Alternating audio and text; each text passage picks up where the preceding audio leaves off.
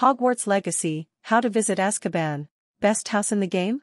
Each of the 4 Hogwarts houses, Gryffindor, Hufflepuff, Ravenclaw and Slytherin, offers a unique common room. These rooms are only accessible for the player's current house chosen by the Sorting Hat.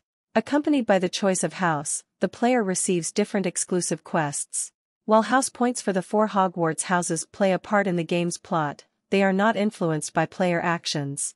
In Hogwarts Legacy, to get to Azkaban you'll need to finish a side quest that's only open to Hufflepuffs, and not Gryffindor, Ravenclaw, or Slytherin.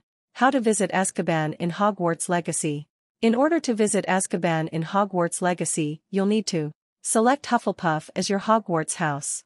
Play through the early missions of the game until you save the old woman on the lakeside. You'll be offered the mission around level 6, after defending the old woman on the lakeside. Speak to the portrait in the Hufflepuff common room. Run to Upper Hogsmeade and speak with Helen Thistlewood. You'll then apparate to Azkaban.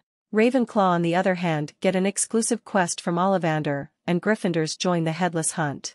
Although, regardless of what house you pick, you can visit most of the locations mentioned above, aside from Azkaban.